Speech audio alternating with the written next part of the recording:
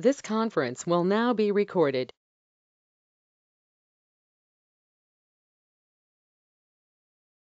Good afternoon, everyone. Sorry, good morning, everyone. We will start the session. Can you hear me? Yes, we Yes. can. Yes. Yes, Srivan. Can you hear me? Those attending online. Yes, Srivan, we can hear Yes, sir. Yes, Vinay. Am I audible? Yes, sir. Yes, audible. Yes, sir. Yes, sir. Yes, we can.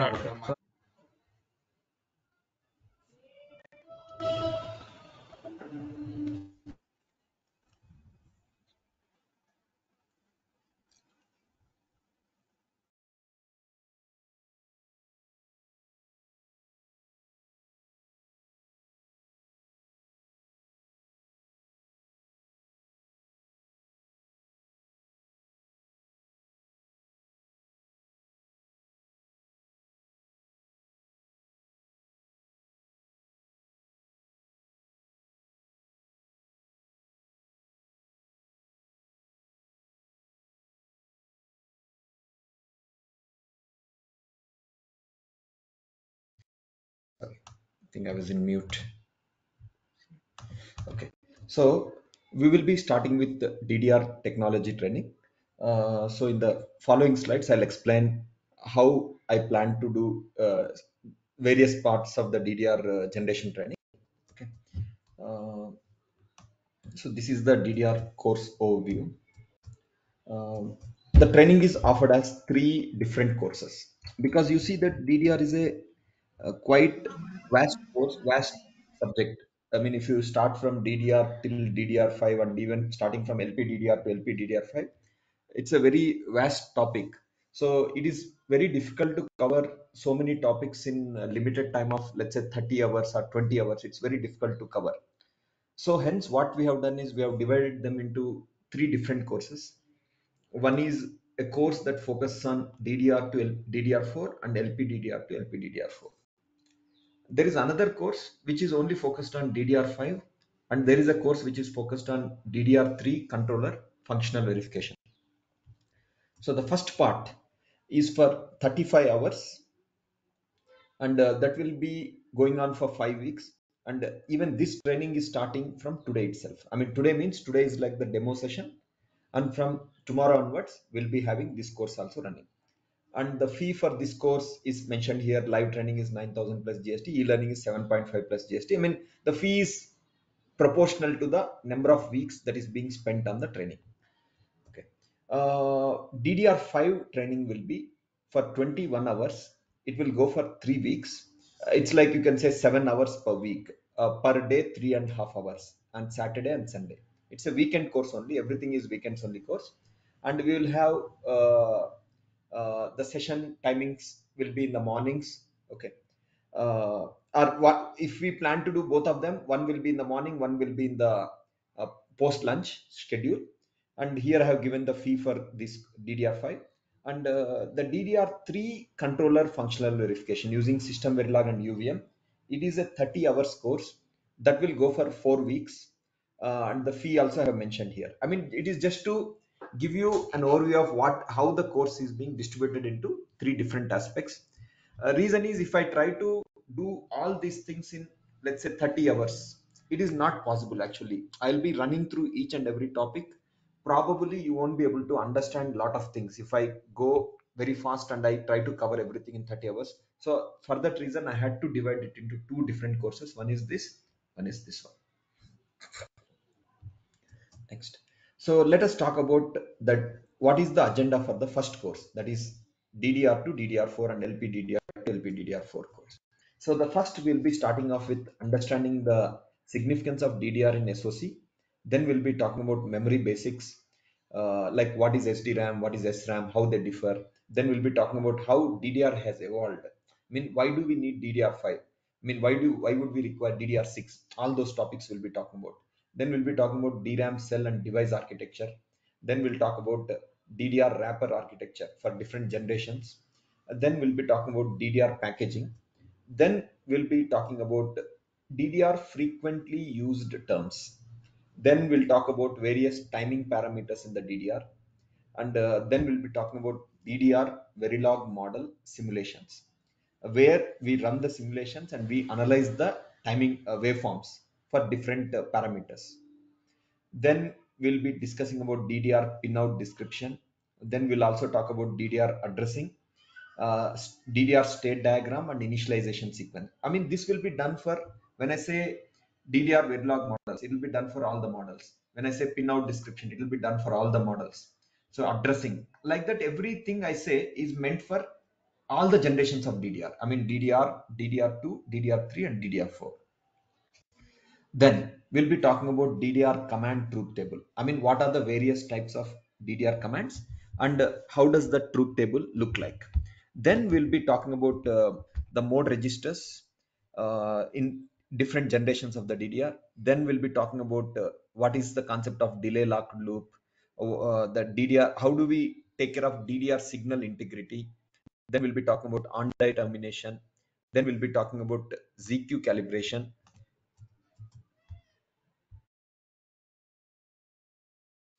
Okay, then we'll be talking about calibration in DDR. I mean, what are the different types of calibration in DDR?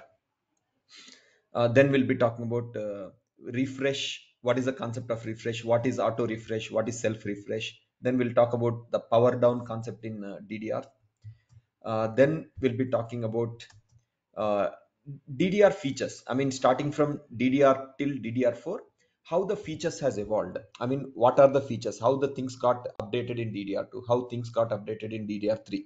And same thing for DDR4. So once it is done, we'll be talking about LPDDR specific features: LPDDR, LPDDR2, LPDDR3, and LPDDR4. Then finally, we'll be talking about the DFI, which stands for DDR5 interface. Then we'll be talking about DDR controller overview. I mean, how exactly a DDR controller looks like? What are the subcomponents?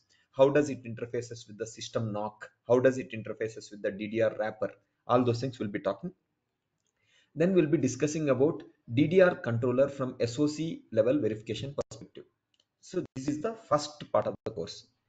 The second aspect, that is the second course, that is focused on only on DDR5, it will be focused on DDR5 changes with respect to DDR4. I mean, compared to DDR4, how the DDR5 has evolved. So the people who are going to enroll for DDR5 training, it is expected that they are expert with DDR4. I mean, only if you are expert, not just DDR, you should be expert with DDR4.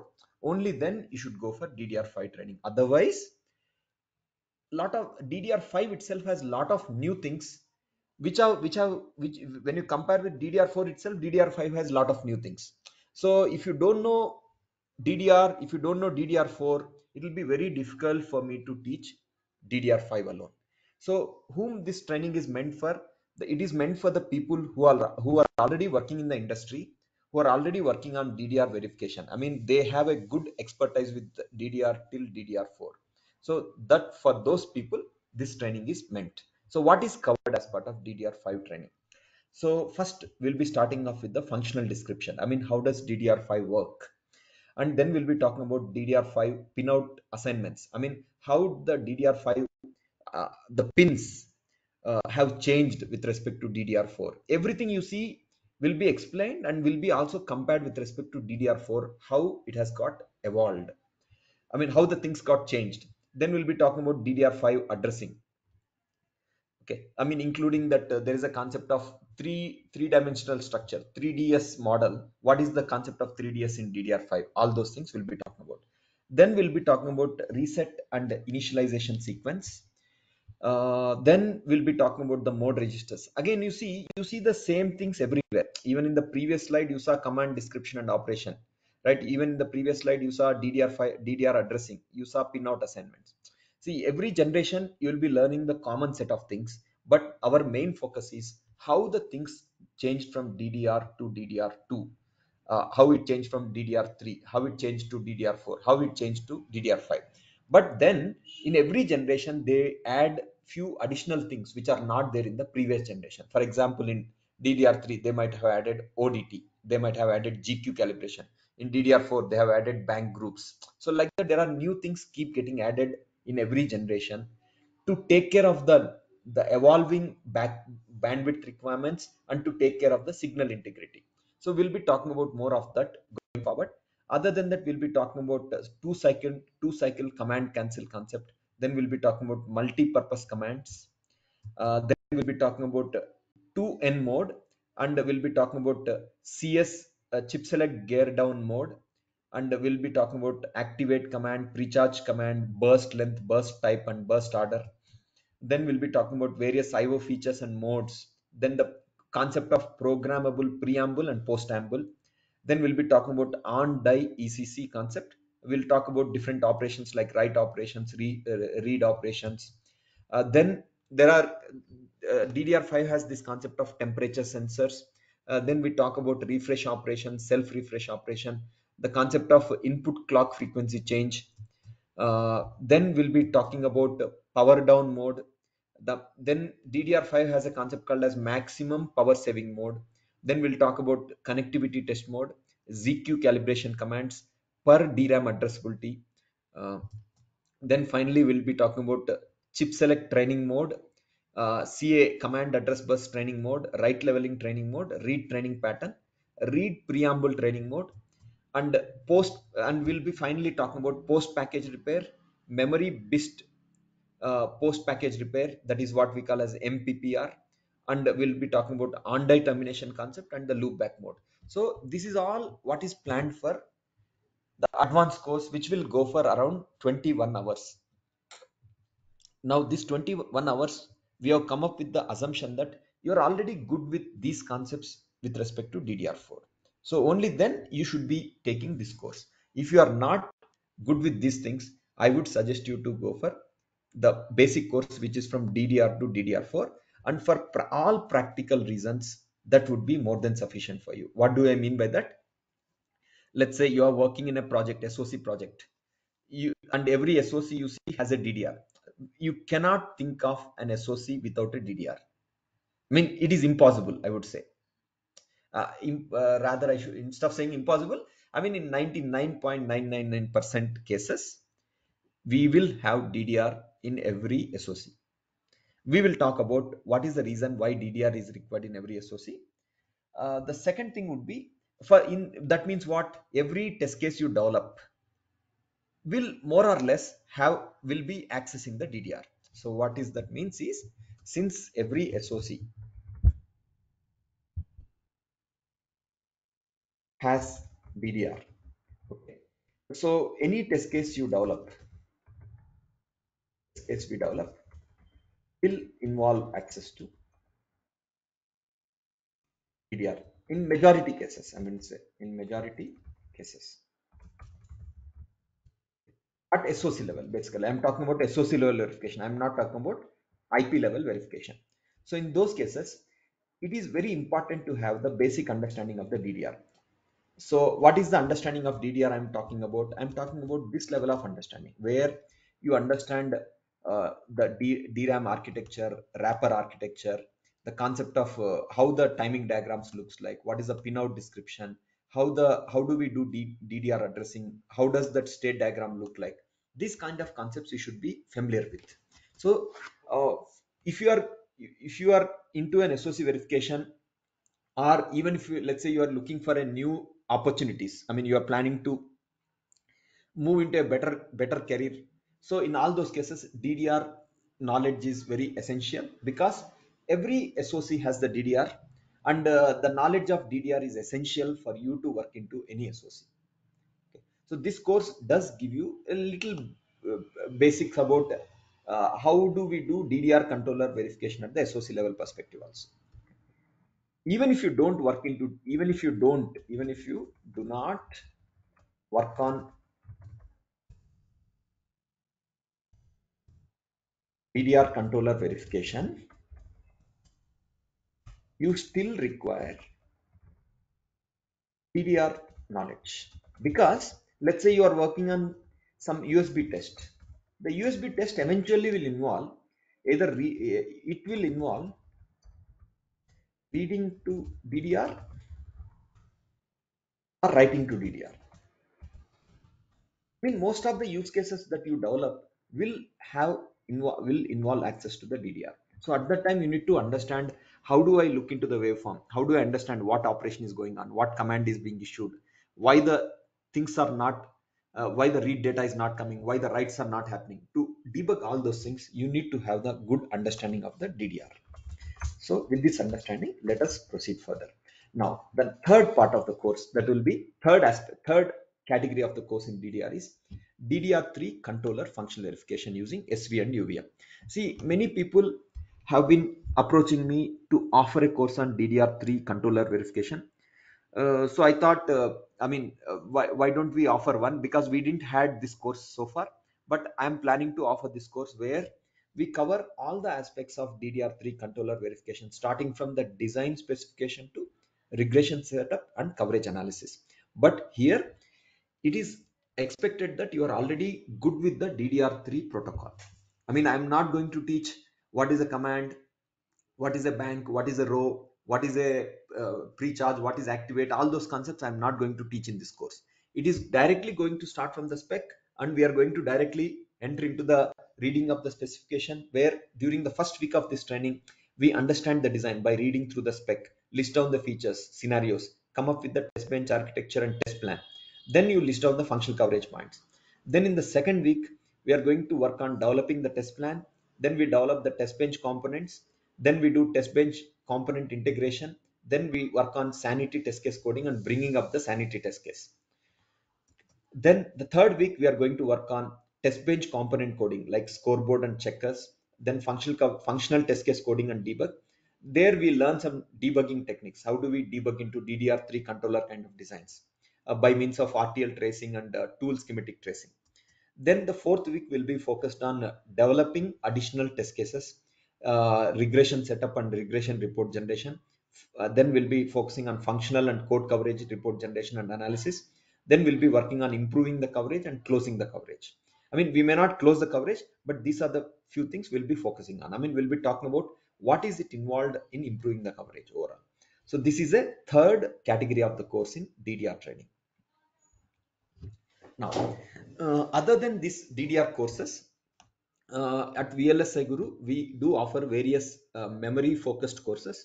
Like we offer courses on ACE protocol, which is related to the concept of cache and cache coherency. We also offer courses on NVM Express, Universal Flash Storage, DDR, concept of SCSI protocol, UASP protocol. So all these courses are also available, which are related to the memory devices. Now, let us now get into the DDR technology training. So as I said, today I'll be starting off with the basics, because I'm not sure how many of you are familiar with the DDR advanced concepts. So I would be starting off with the introduction to the DDR. Then if someone has any queries specific to the advanced courses like DDR5 and DDR3 controller verification, I will also address those questions. So first, let us start off with understanding the significance of the DDR in an SOC. I mean, what is the importance of DDR? See, if you can you take a look at the diagram below? What do you see in the diagram? You see we have a CPU. It can be any processor. It could be x86 based processor. It could be the ARM based processor. It could be AMD processor. Anything for that matter. You see it has got a cache memory associated with it. I mean, every CPU has a L1 cache and L2 cache, sometimes L3 cache also associated with them. Then we have got the RAM. So this RAM is what we are calling as the DDR. Okay. Then we have got hard disk. Now hard disk can be HDD, it can be SSD, solid state drive or hard disk drive. Now, what do you understand from this diagram? You see that the first, whenever CPU wants to access something, first it checks with the cache memory. See this arrow, it checks if the content is available in the cache. If it doesn't find that, where does it go? It goes to RAM. It checks whether the content is available in the RAM. If it is not available, then the request goes to hard disk. But the thing is, there is no direct connection between CPU and hard disk. There is no direct connection between CPU and solid state drive. It is the DDR which acts like an interface. Anything that you want to access, it is always moved into DDR. Anything that you want to access, let's say you have one movie file, 1 GB movie file, you want to access, it would be always moved into DDR. From there it will be accessed. Okay, that is the important thing you need to remember. That is why DDR is very significant, because the CPU accesses memory only as a DDR. This becomes a secondary memory. Okay, it's like a what is that called as uh, backup memory. I wouldn't use the term backup memory, because the CPU doesn't directly do any write reads to the hard disk. So every SOC, I mean, what is the significance of DDR is every SOC use case involves access to the memory. Let's say you are talking over the phone. Okay, you're sending an SMS, you're playing a game. Every SOC use case that you use in your mobile phone or any electronic device for that matter, it will always involve access to the memory. Okay, initially when system boots, where is all the data is present? Can someone tell me? Let's say you take your laptop, you just turn on your laptop by pressing the power on button. What will happen? Where is the data present? Is the data present in the cache? Can someone tell me? Is the data present in the cache? All the applications and all the data that you want to run, is it present in the cache? It is not present No, in it the will cache. be in hard disk. Is it present in the RAM? Is it present in RAM?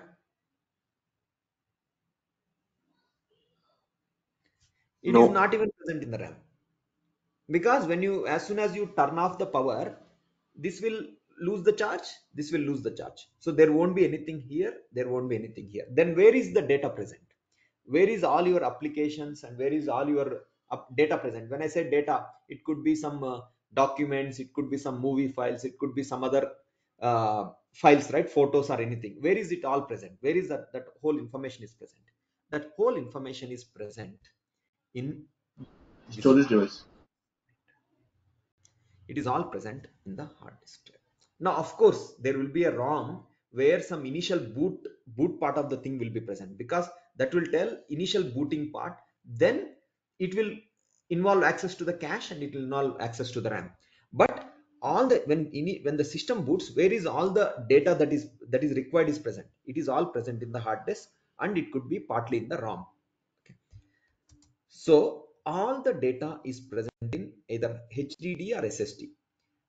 What is mean by all the data? It includes the applications, that is the instructions, and the data. The data, what is mean by data? Photos, the movie files, songs, the documents, everything. Then other than then what happens is, once you boot your system, the operating system comes up.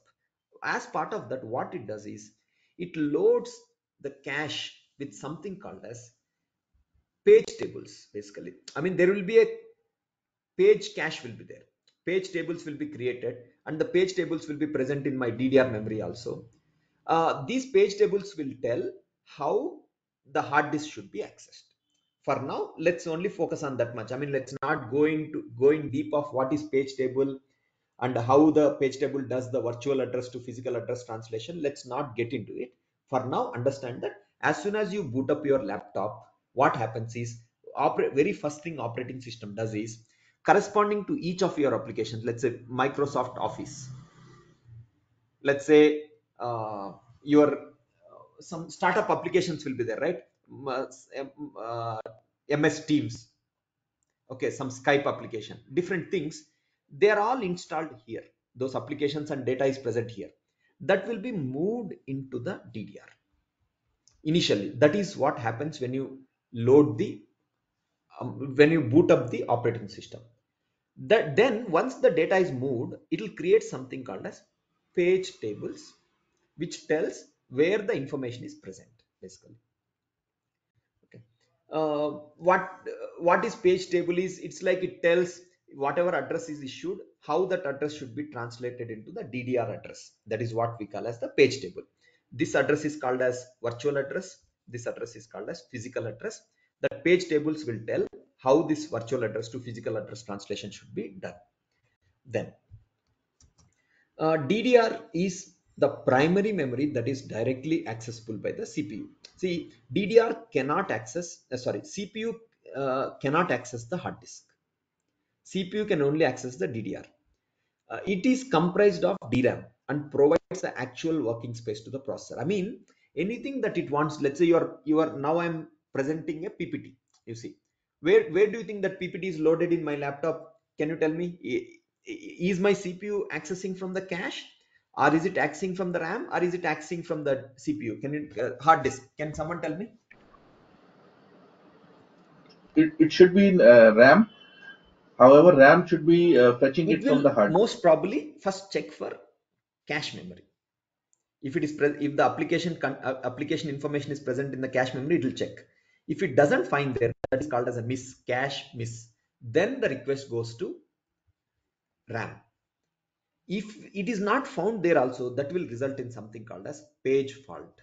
That is called as page fault. When page fault happens, there will be some DMA which will move that page. Whatever fault happened, that page will be moved to here. Then the access again will happen from the DDR only. In all the cases, the access will either happen from the cache memory, will either happen from the DDR, not directly to the hard disk. So that is what we mean by DDR is the primary memory that is directly accessible by CPU. Next, HDD and SSD are the secondary memories whose data first gets transferred to the primary memory, then are accessed by the processor. Processor does not directly interact with the secondary memory. So this is called as the primary memory. This is called as the secondary memory. Next, let us understand different categories of memory. Can someone tell me what are the various categories?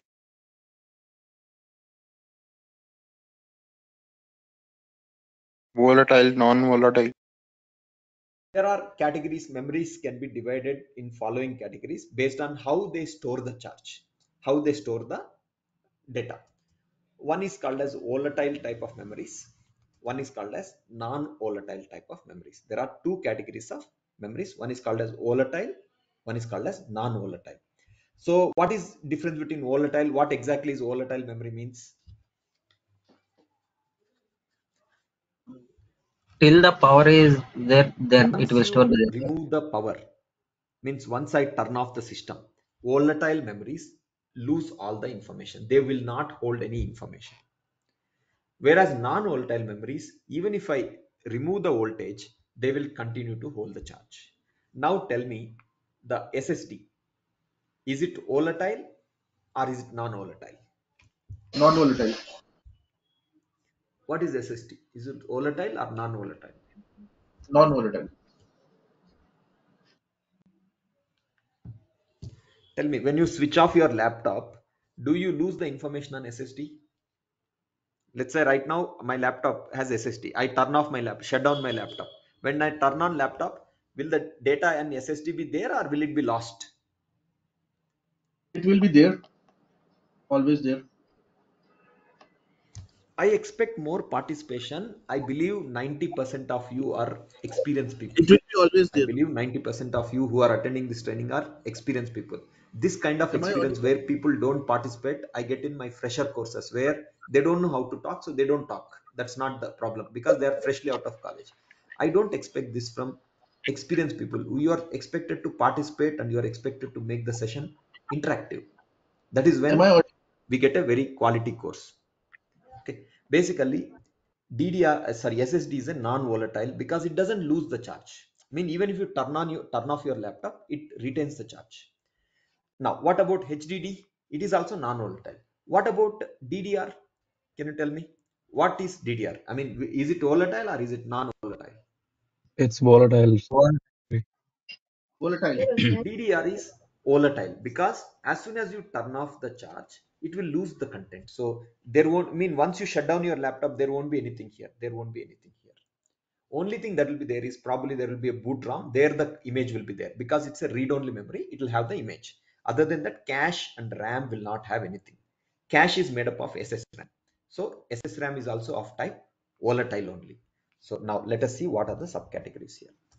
See, one of the volatile types of memories is the cache memory. It is also called as primary storage. SRAM, ROM, and cache. Then we have main memory, which is called as system memory. which example of that is DDR. These two are the categories of volatile memory. So there is a mistake. Sorry, RAM is not volatile in nature. I think I have written it by mistake here. That you can correct. Okay. Next, non-volatile. SSD is a non-volatile. SSD stands for what? Solid state drive. Then other type of non-volatile memories are what? Hard disk drive and magnetic tapes. So this is what I'm referring. This one is these things. This is where all your application and data is present. Then, so how do you compare them? Basically what happens is, as you move from here to here, so to access a cache, for processor to access the cache, it takes the smallest time. Let's say it may take 1 nanosecond, for example. To access this, it may take 5 nanoseconds. To access this, to get the data from here, it may take 50 nanoseconds. I mean, it could be much more than that. I'm just giving you a comparative analysis. To access something direct that is still directly present in cache, it takes only 1 nanoseconds. Something that is present in DDR, it takes little more time. Something that is present in hard disk, it takes a lot more time. Let's say it is not available here. That is means page fault. You have to get from here. It takes a lot of time to fill that page. That is the case with these things. Okay. And on the negative side, cost increases. See, cache is costliest. RAM is lower cost, medium cost. Hard disks are the lowest cost. If you see, if you want to purchase 16 gigabyte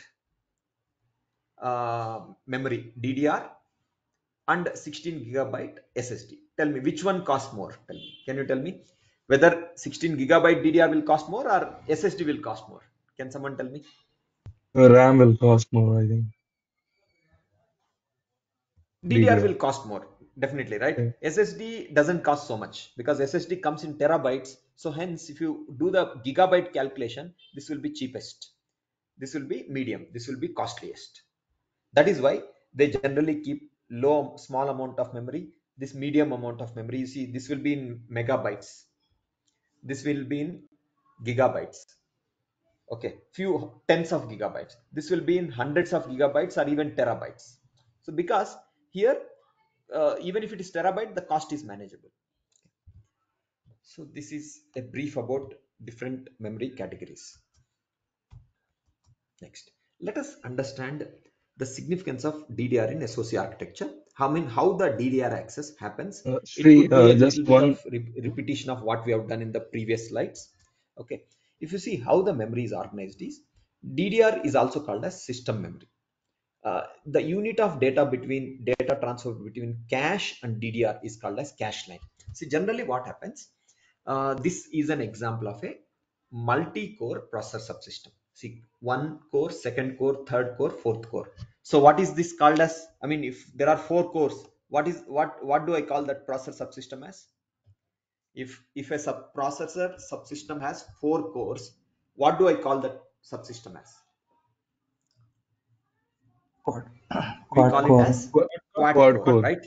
So in this case, the quad core, uh, every quad core has something called as L1 cache.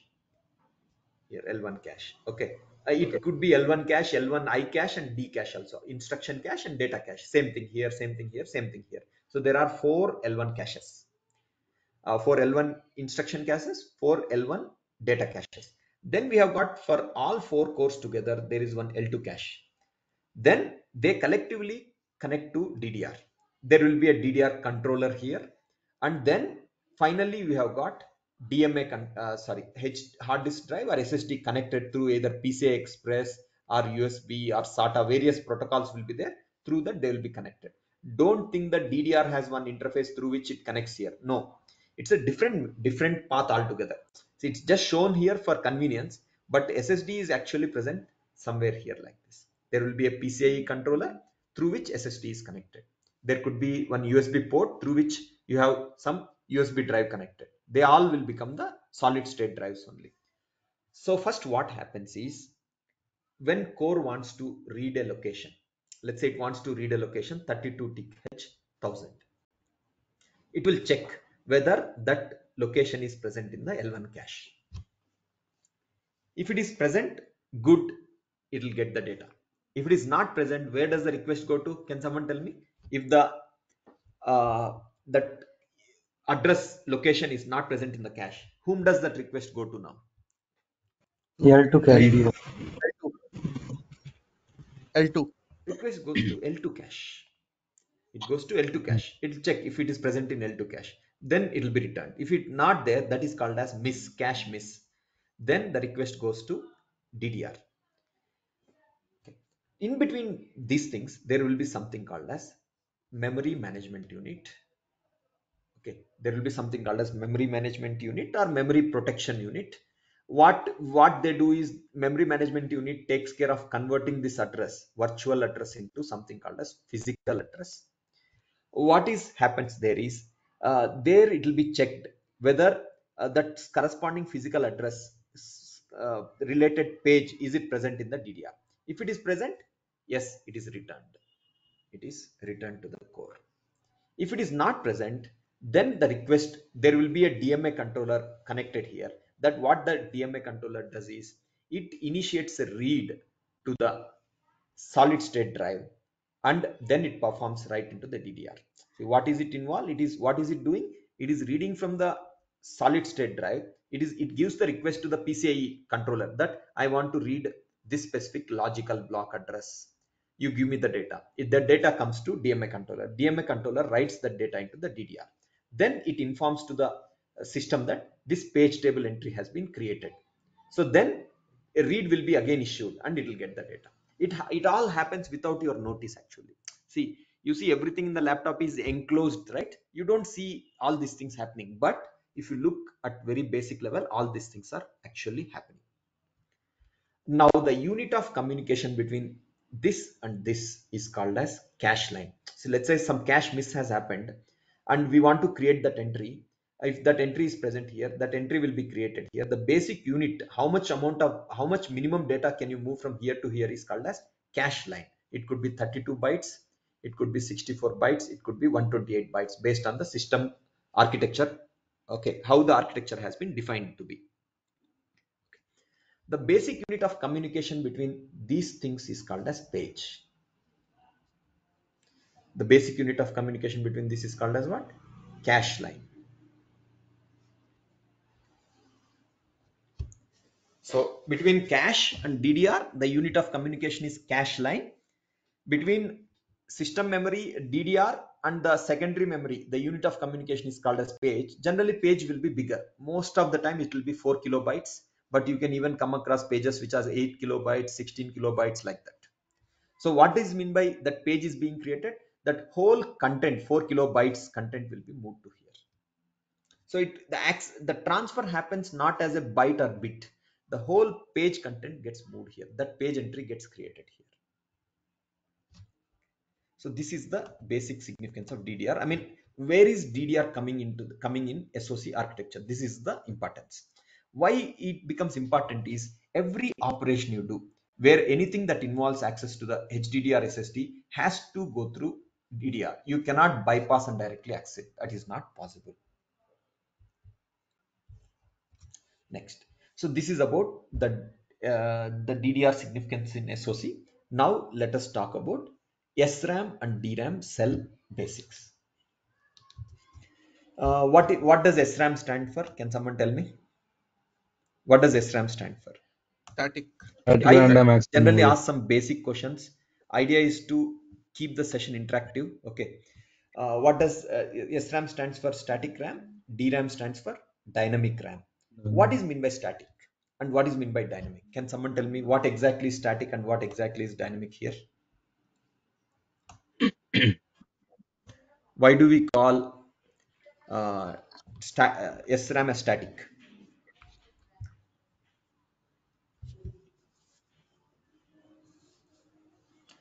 Basically, you don't need to refresh. It doesn't lose the charge. See, if you even if you don't refresh it, it holds the charge. But when you remove the power, the charge will go off. But as long as you hold the power, the charge will be stable. The charge, let's say you have charged it with 5 coulombs or something, right? The SRAM will hold the charge. You don't need to do anything. Whereas DRAM loses the charge. At one point, the problem is the charge will come to 0 level. Let's say this is 5C level. At one point, what will happen? We will treat it as a logic 0. Ideally, here it is logic 1. We will treat it as logic 0. So in case of SRAM, you don't need to do anything. You just write 1 or write 0, it will hold. Whereas in case of DRAMs, you once it comes to one level, you have to bring it back to the original level again. Otherwise, what will happen? Whatever was 1, that will become a 0 because you lose the charge. So this kind of periodic charging operation is required in case of DRAM because it keeps losing the charge. Why does it keeps losing the charge? Because it stores the charge in a capacitor. Since it stores the charge in capacitor inherently has a leakage behavior where it leaks the charge. When it leaks the charge, this 5 coulombs loses like this. Do you remember that RC circuits we studied in basics of physics? Right, we have voltage source here. If you have this thing, what happens? Whatever charge that is there in the let's say there is no voltage source, what happens? Whatever charge that is there in the capacitor, it keeps losing in this manner. So to make sure that we don't lose the information in the DRAM, we have to keep refreshing it. What is meant by refreshing? Bringing it back to original charge level. That is what we call as refreshing. Okay, so with this understanding, let us proceed further. Let's try to understand the difference between what is SRAM and what is DRAM. SRAM is called as static since it holds the value without any requirement for refresh. Basically, SRAM consists of two cross-coupled inverters to store each bit of information. What exactly is cross-coupled inverter? I will explain in the next slide with an example, with a diagram. Then it requires, since there are two cross-coupled inverters, each inverter requires two transistors, right? So totally 4 transistors, and 2 more transistors are required to take care of the word line. I mean, to say that we can access this SRAM or not, that will be decided through 2 transistors. So totally it requires 6 transistors, and because it uses 6 transistors, it results in higher memory footprint. I mean, more the number of transistors you use, more will be the die area. So let's say if I can implement this with one transistor, let's say using 6 transistors, it is taking 120 square mm, 120 square mm. Tell me, if I only use one transistor, how much area will it take to implement the same logic, same amount of memory? Using 6 transistors, I am consuming 120 square mm. Using one transistor, how much it will take? 20 square mm, because divided by 6. This is what happens in the DRAM. DRAM only requires one transistor. SRAM requires at minimum 6 transistors. Next. Memory can be accessed in random order. That is why it's called as random access memory. Now you may say, wow, everything is random access, right? In many cases, it's not so. Because if you see, uh, in case of magnetic tapes, it involves you generally have to access continuous locations. Then you have to move the needle called as attenuator to a new location, and from there you have to access. It is basically, it is not sequential in order. You can access in random order. SRAM is faster and at the same time it is expensive compared to DRAM. Then typically used for cache and internal registers of a CPU. It is typically used for cache and internal registers of the CPU. See, L1 cache and L2 cache are implemented using SRAM only. Can you please read this once?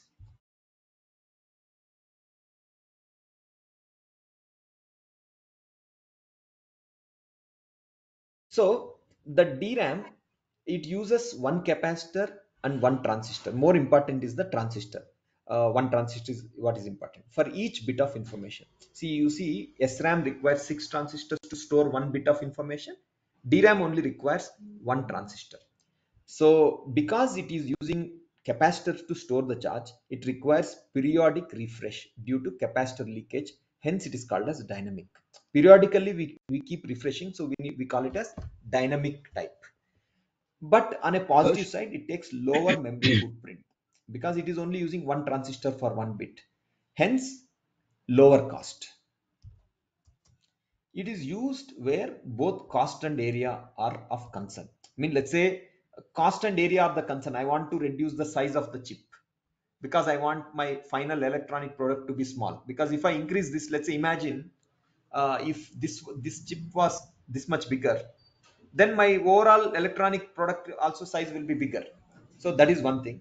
And as you increase the size of the chip area, cost also will increase. So if these are the two things we want to reduce, we use dynamic RAM. Basically, in all this, the focus is on how to make DRAM access faster. See, good, it is reducing the cost, it is reducing the area, but it is slow to access. So how do I make it faster?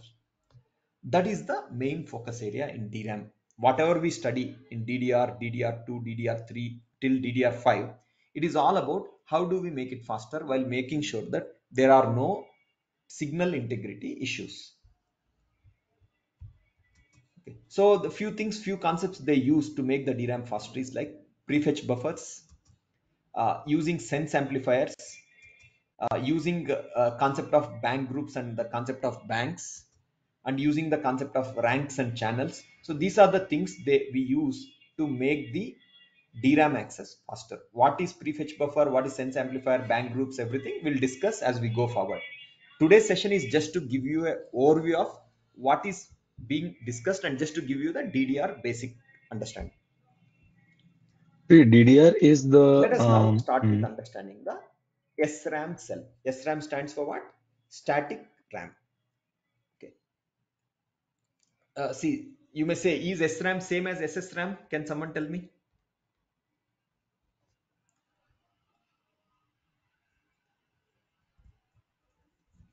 Is SSRAM same as SRAM same as SSRAM? Answer is yes. In all the practical reasons, SSRAM itself is called as SRAM. Same way, SSRAM stands for what? Synchronous static RAM. Then they have SDRAM. SDRAM stands for what? Synchronous dynamic RAM. It is also same as DRAM. Whether I say SSDRAM, whether I say DRAM, both of them are same. So can you take a look at the diagram that you see on the right hand side? What do you notice in the diagram? Can you please take a look?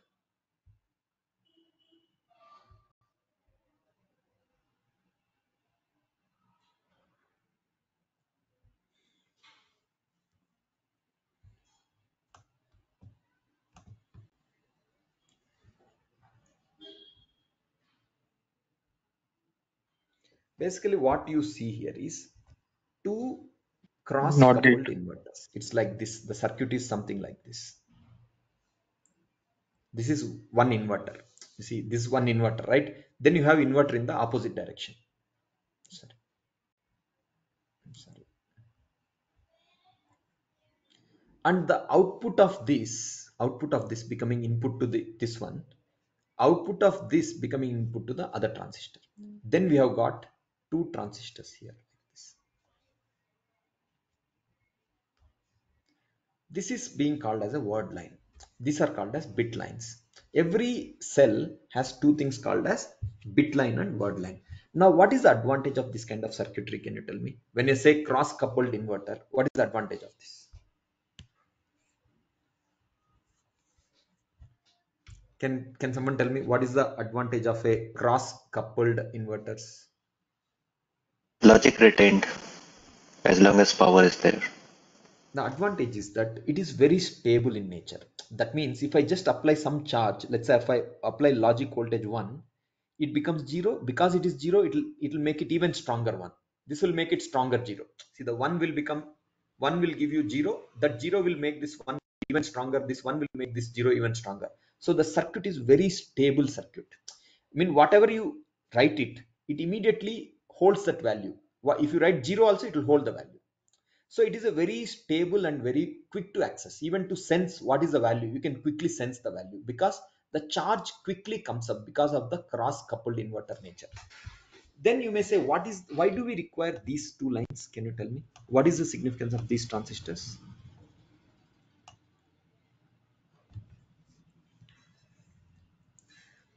What is their gate is connected? I mean, these two transistors, M5 and M6, what is the gate is connected to? Which cell, which line that gate is connected to? Can someone tell me? Word line. It is connected to the word line. Word line means when you want to read that word, when you want to read this, what is there inside this, you make word line equal to 1. When you make word line equal to 1, what will happen? Can someone tell me? When I make the word line equal to 1, what will happen to these transistors? Charge will flow to the word line from the transistors. The output of the cross-coupled So when we uh, make the word line equal to inverter 1, these transistors will turn on. This transistor will turn on. So whatever charge that is present here, okay, and whatever charge that is present here will be, it's like whatever information present here will be will available be on word read line. to the bitline bar. Whatever information that is present here will be read to bitline. Means if the logic is 1, 1 will be read in the bitline, 0 will be read here.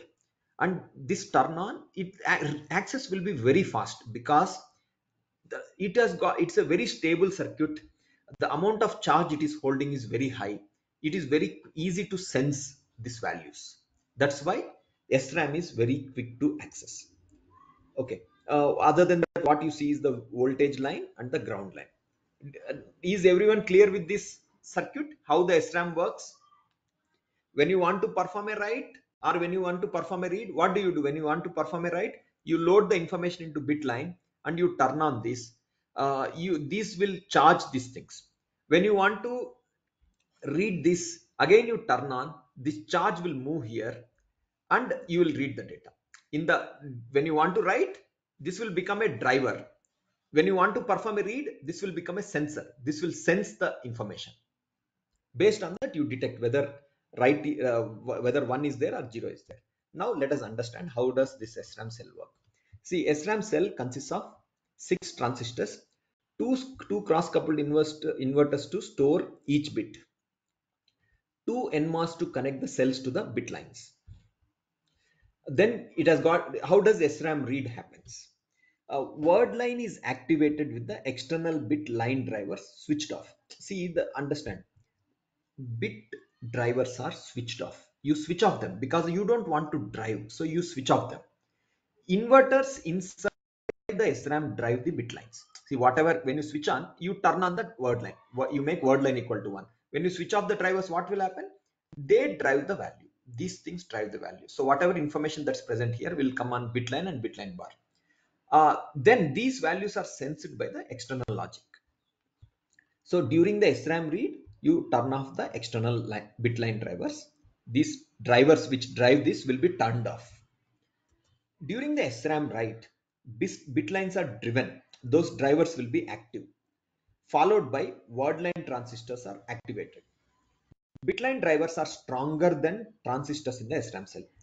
See here, whatever driver you use to drive this, they will be more stronger than what you get from here. So they will take effect. Bitline drivers are stronger than transistors in SRAM cell, hence bitline value overrides the SRAM cell value. Has everyone understood how the SRAM read and SRAM write is performed? Okay, someone asked me a question. Yes. What is DDR?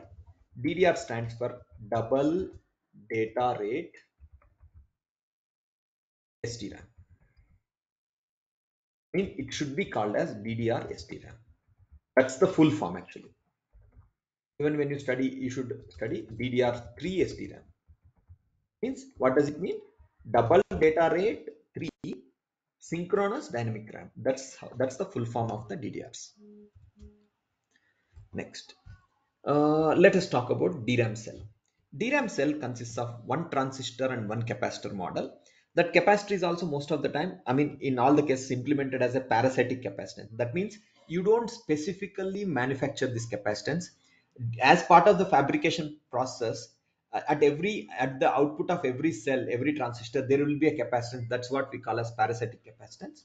The information is stored into the capacitor. Information is stored into the capacitor. Now let us understand how the writes and reads happen into the DRAM cell. See, one thing you can notice here is there is only one transistor used. There is one capacitor required. In the previous SRAM, you could see that there were 6 transistors. Okay. and there was no capacitor as such. And there is word line. Can you tell me why word line will be used? Word line will be used to activate the transistors so that we can perform write into the capacitor or read from the capacitor. The write and read will be performed through the bit line. The word line is like the control signal. Word line is like the control signal. Bit line is the one where you write the data or where you read the data. Has everyone understood the difference between what is word line and what is bit line? So Yes. word line is the power supply, is it? Okay. So this same concept applies in the SRAM also. The same meaning for word line, same meaning for bit line. So you activate a word line means what? This transistor will be active on. So either you perform a write, you perform a read. So let us now understand how the DRAM cell read happens. See, in DRAM cell read, what you do is the bit line is pre-charged to sense amplifier threshold voltage. So there will be, like, ideally the voltage will be from 0 to VDD by 2, right? Sorry, VDD. 0 means what is the logic level? If some capacitor has 0 means what is the logic level it has got? If it has Zero. got 0 coulombs, 0 coulombs, what is the logic level? It is 0, right? If it is charged to VDD, if it is charged to VDD voltage, what is the logic level? 1, One. right? The 0 One. means logic level 0, VDD means logic level 1. To read, during read, what you do is you keep it at VDD by 2. You keep it at VDD by 2. Let's say VDD is 5 volts, you keep it at 2.5 volts. And let's say it has got 4.9 volts. Tell me whether it has got logic 1 or logic 0. Can someone tell me? I mean, if the capacitor is charged to 4.9 volts, what is that it has got? Is it logic 0 or logic 1? It is Logic logic one. 1, right? Now, because this has got more voltage, this has got less voltage, can you tell me where does the charge will flow? Whether the charge will flow from here, I'm talking about the holes, not the electrons. Okay, electrons flows opposite. Or let's take current. In what direction the current will flow? Can you tell me? In what direction the current will flow? Towards Capacitor ground. to bit line. Will it flow from bit line to capacitor or capacitor to bit line? If this is at 4.9 volts and if it is at 2.5 volts, Capacitor to bit where line. does the current will flow from? In what direction? Capacitor to bit line.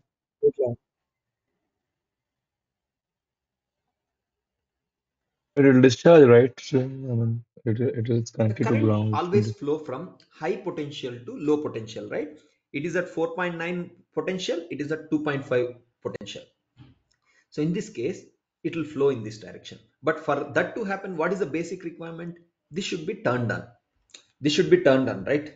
My word line should be turned on. So we will turn on word line, whether you want to perform a write, whether you want to perform a read. The common thing is what? You always turn on the word line. When you want to perform a read, what do you do is you keep it at VDD by 2, in this case 2.5 volts. You keep this at whatever logic it has got. Let's say it has got logic 1 or 4.9, 4.7 or 5 volts, anything. The current flows here. Because the current flows here, the voltage will come up. There will be a small swing in the voltage. It will become 2.7 volts. So how much swing has happened? Tell me. How much swing happened in the voltage? 0.2 volt. 0.2 voltage. When that swing happens, there will be something called as sense amplifier here. This will be called as what? Sense amplifier. This sense amplifier detects that swing, that there is a positive swing, and then it will detect that capacitor has logic 1. Based on the swing that happens in the logic, they will detect. Not only that, there will be one more bit line here, bit line bar, that will be actually doing sensing the reverse direction, reverse voltage. I mean, uh, this will also sense. There will be two bit lines, bit line and bit line bar. The sense amplifier will sense both of them, and accordingly it will decide that it is a logic 1 or it is logic 0. How does it detect logic 0? Let's understand. Let's say we keep it at 2.5 volts. If it is logic 0 means what? It will have only 0.3 volts, for example. Now where the current will flow from here to here. When current flows, this 2.5 volts will become, let's say, 2.3 volts. There's a flow of current, right? The sense amplifier senses that current is flowing in this direction. Then it will detect that this is at logic 0. So that is the role of a sense amplifier. It senses, right? It's like sensing means what? I give you a water, okay, I tell you sense it whether it is cold or hot. What will you do? You put your finger and tell it's cold, it's hot, right? The same thing, sense amplifier is also sensing current is flowing here or here. Based on it senses whether it's 0 or logic 1. Okay, now here what happens? The drive word line to turn on the transistor for charge to flow between capacitor to bit line. If capacitor has logic 1, charge flows from capacitor to bit line. I would rather say current actually. If capacitor has logic 0, the current flows from bit line to capacitor. Bit line has variation in the charge by delta amount. See, there is a delta, small variation. The delta I said is 0.1, 0.2 like that, right? The sense amplifier detects this delta variation, indicates as logic 1 or logic 0. Since it senses the delta variation and amplifies, it is called as sense amplifier. It is first what it's doing, it is sensing and then amplifying. That's why it's called as sense amplifier. Okay, tell me, sense amplifier, is it connected to the word line or is it connected to the bit line? Sense Can someone amplifier tell is a me? part of bit line.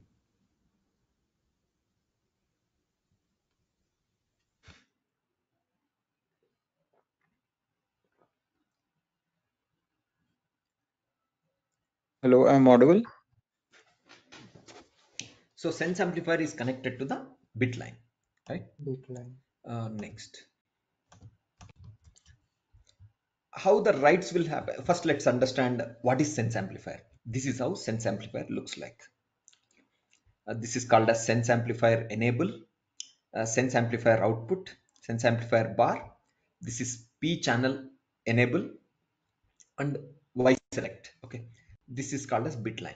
See, this is the bit line coming from the DRAM cell. This is the bit line bar coming from the DRAM. Okay, so one is coming from the SRAM, DRAM. This is the inverse of the DRAM. Whatever is the value, it is the inverse of that DRAM. Okay, you see here, sense amplifier is nothing but again a cross coupled inverter. Cross coupled inverter and a logic to turn on the sense amplifier. You see, if you look at it, it is essentially a SRAM only. Can you see that? If you see here, what is it exactly? Two cross coupled inverters and one transistor and one transistor. It's more like a SRAM only. Okay, so what is the significance of sense amplifier? The charge stored on capacitor is too small to be read directly and is instead measured by a circuit called a sense amplifier. Okay, what is the capacitor I'm talking about? The DRAM cell has a capacitor. To read to sense that capacitor charge, it is difficult to read that.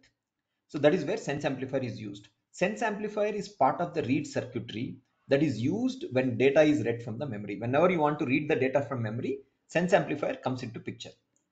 There is one sense amplifier for each column of the memory cells. So there are usually hundreds or thousands of identical sense amplifiers on a chip. Remember that every cell won't have sense amplifier. It's a group of rows. It's like one row, second row, third row, fourth row. Let's say it has got various columns. Each thing is like a cell. Yes, DRAM cell. Each cross section is a DRAM cell.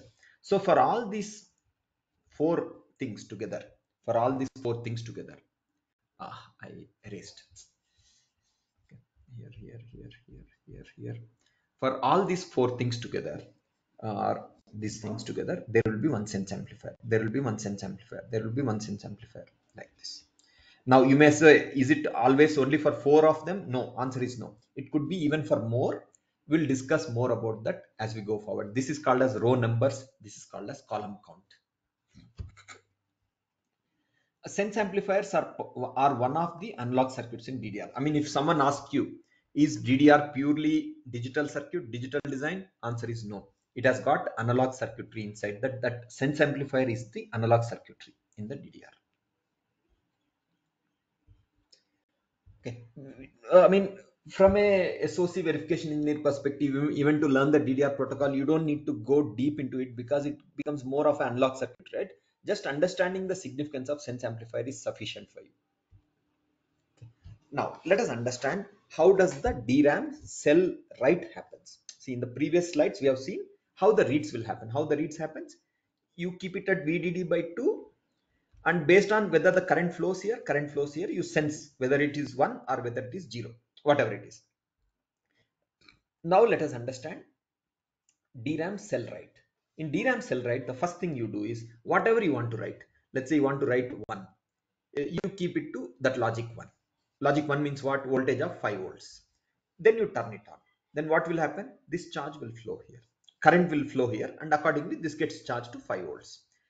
If you want to write 0, what do? You turn it on, you keep it to 0 volts.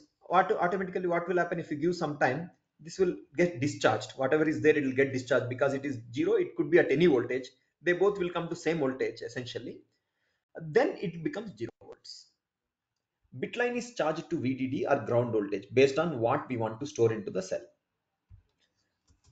Word line turns on the transistor. Charge flows from bit line to capacitor. Capacitor gets 0 or 1 corresponding charge. Okay.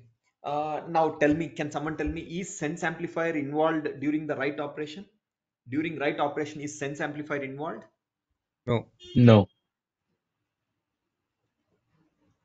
Sense amplifier is not involved during write operation. It is only involved during the read operations. Next. How does this memory gets organized? I mean, we are talking about only one DRAM cell.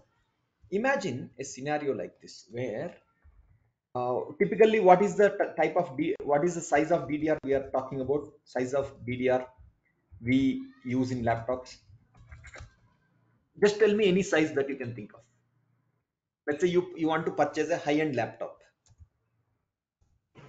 16 GB, GB. 16 What GB. would be 16 the gig. size of DDR you will be looking at? 16 gigabytes. We'll be talking about 8 gigabytes or 16 gigabytes, right? This is the kind of DDR we talk about, right? It could be DDR3, it could be DDR4, again it could be DDR5 also, right? What exactly? Let's say if I say 8 gigabyte, how much memory is it? How much is it actually? It is actually 8 into 1024 into 1024 into 1024. I mean, if you ignore the 24, it comes to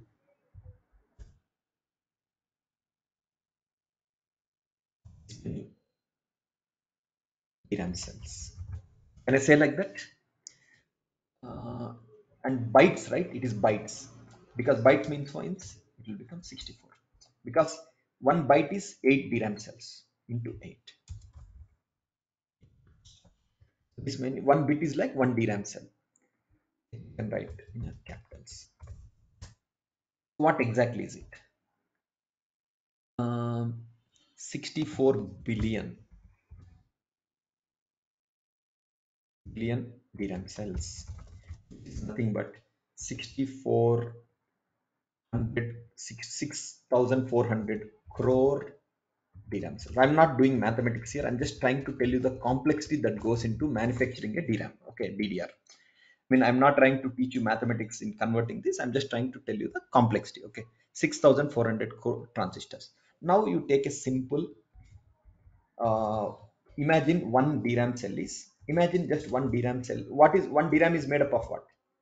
One transistor, right? And one capacitor. Let's forget capacitor. What is the size of one transistor typically? How do you measure a size of a transistor? How do we measure a Gate size length of channel. transistor? Gate length channel, right? Nanometer. Can someone tell me And how do we, in what is that is called as that measurement? It is called as the channel length, the channel length, MOS. yeah. Perfect channel length. You hear the term 14 nanometer, 7 nanometer. Right now we are manufacturing a 3 nanometer. What is the 3 nanometer? We are talking about the channel length. the distance Gate between channel. the drain and the source. The distance between drain and source is what we call as the channel length. So let's say right now what is that we are manufacturing at? Let's take a realistic 5 nanometer. Let's take 5 nanometer. So 5 nanometer won't be 5 nanometer because you have to take into consideration of the size of drain and source also. The overall DRAM size may be, assume 10 nanometer in both length and width, because it is a three-dimensional device. The DRAM is a three-dimensional device. Now, if we place all 6400 crore DRAM cells in single row, what is the size? It will become 64 into 10, 6.4 into 10 to the power of how much? 9 into 10 to the power of into 10 nanometer, right? Which is 10 to the power of minus 8. This will become 66 meters. You agree with that?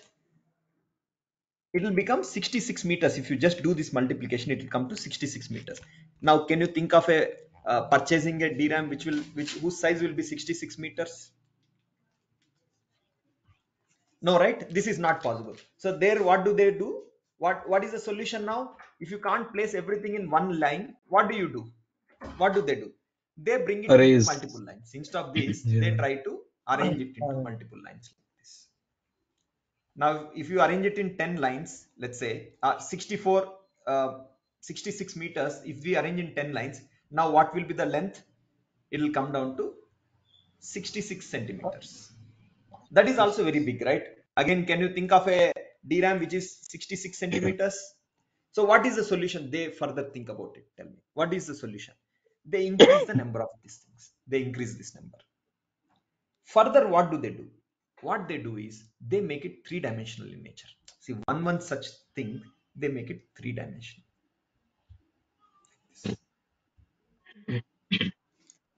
This is how the memory gets organized.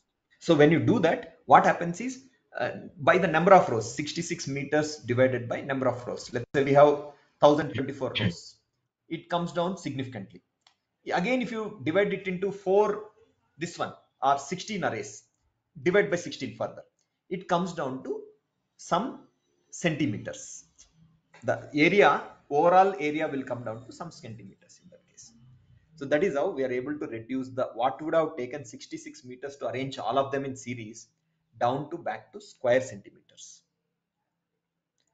Is this clear to everyone? Yes. Yes. Yes. So that is how the 8 gigabyte memory fits into such a small area. So this is how that looks like. Now, can you understand the three-dimensional structure, what I'm talking about, what I spoke about? Can you understand? Yes. Each one you see is a DRAM cell.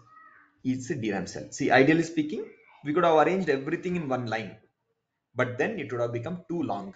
So what they did, they converted into two-dimensional structures and they created multiple three-dimensional structure of same thing. So each one I call as memory, DRAM memory. Each thing I call as DRAM memory. If I arrange like that, what do I call it as generally?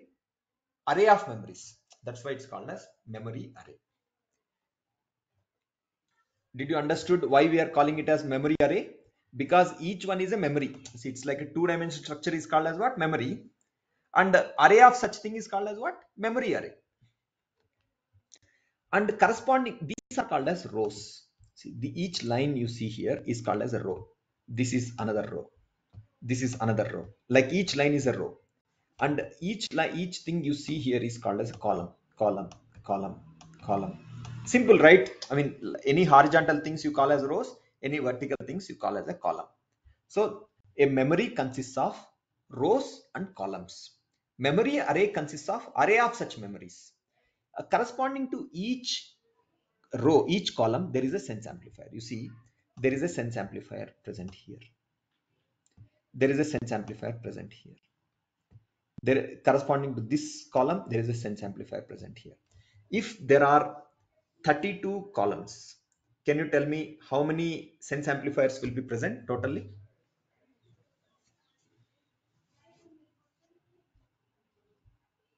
32. 32. There will be 32 sense amplifier. If the memory array size is 4, that means 4 memories are there in the array. Totally, how many sense amplifiers will be there in such circuit? Totally, this whole thing put together, how many sense amplifiers will be there? There will be 128 sense amplifiers, because each column will require 4, 1, 2, 3, 4, because this memory will require one sense amplifier, the one in the background requires one sense amplifier, one in the third level require one sense amplifier, one in the last requires one sense amplifier. Totally, all these 4 together require 4 sense amplifier. Like that, at every stage you require 4 sense amplifiers. So collectively 32 into 4, you get 128 sense amplifier. When you sense this information, that information is stored into the data buffers. You see here, even data buffers are 4-dimensional, 3-dimensional in shape structure. Okay, at every time you cannot access entire memory. You can only access one row. That row contents will be sensed by the sense amplifier. It will be stored into data buffers. This, whatever I came up with the number, right, 128, that 128 is called as page size. In DDR, if someone refers to the term page size, what is meant by page size is, at any point of time, if you open a row, Total number of sense how amplifiers. many bits will be totally be available in the sense amplifiers?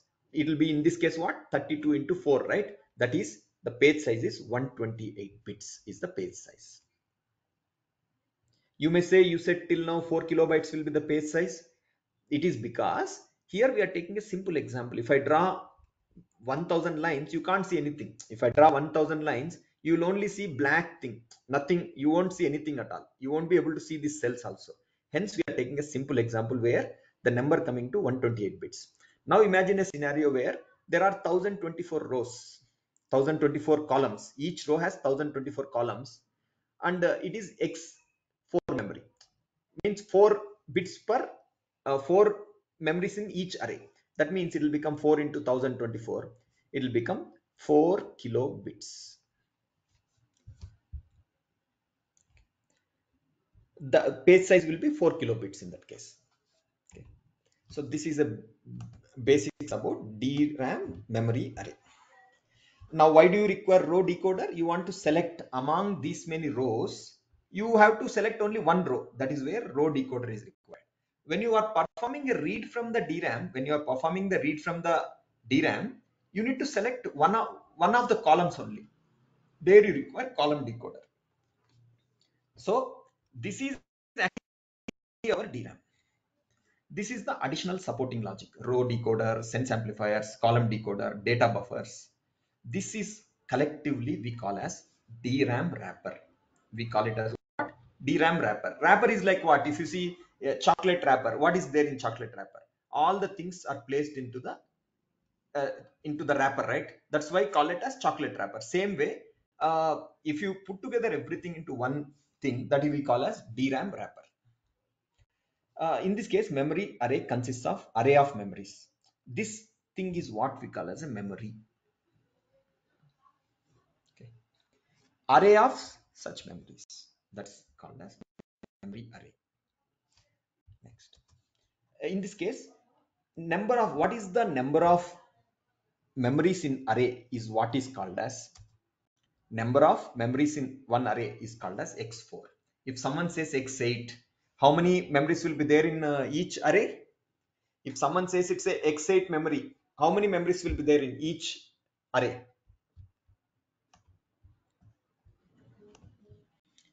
There will be 8 memories. That 8 memories will constitute the memory array. So then we will call that type of memory as X8 memory. X8 memory means what? There will be 8 more 4 more such memories in the background, totally 8 in this. Okay. So the X4 bank composed of the decoders, row decoder, column decoder, sense amplifiers, and the memory arrays. This is collectively called as one bank. This is collectively called as one bank. The putting together multiple such banks is what makes the DRAM chip. Putting together multiple banks. This is one bank. This is another bank. This is the third bank. This is the fourth bank. Okay. Putting together all these banks is what gives you a DRAM chip.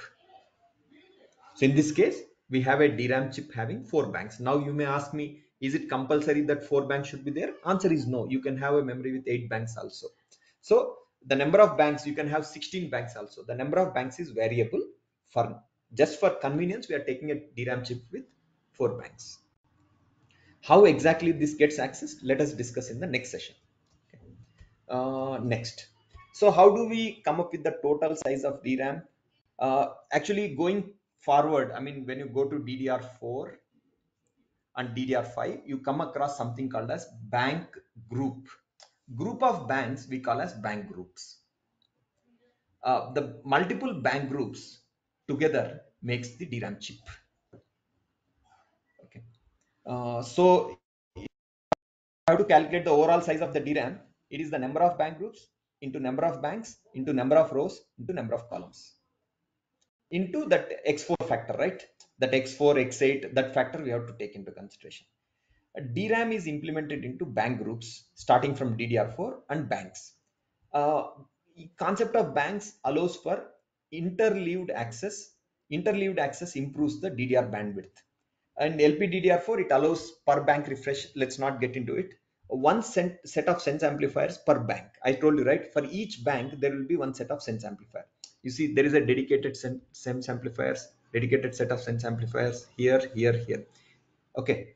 Number of sense amplifier depends upon the what is the number of columns and what is the size of the array. Let's say if the size of array is 8 and there are 64 columns totally, what will be the page size? Can someone tell me what will be the page size?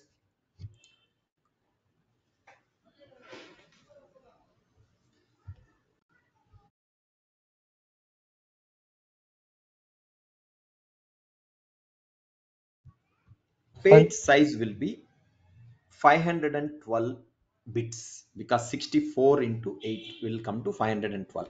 What is the concept of page? You may be asking what is page means. Typically imagine you are reading a book. What is page?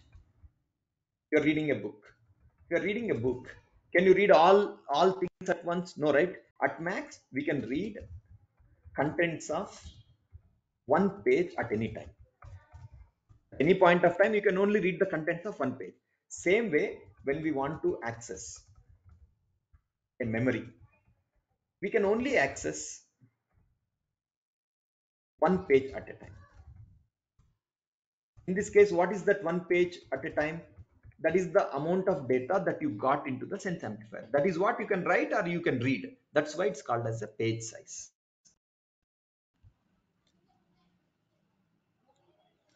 Someone is asking what is that one bank consists of? We have told, right? Bank consists of rows and columns. That makes one memory, and multiple such memories called as memory array. Memory array is collectively called as bank. So next, one set of sense amplifier we discussed. All sense amplifiers in memory array together are called as page. So this is a brief about DRAM, I mean DDR concept. So we will stop the session here. We will be continuing with further topics in the next session. I just wanted to give you an introduction to DDR and how that course will be organized. Any questions you have?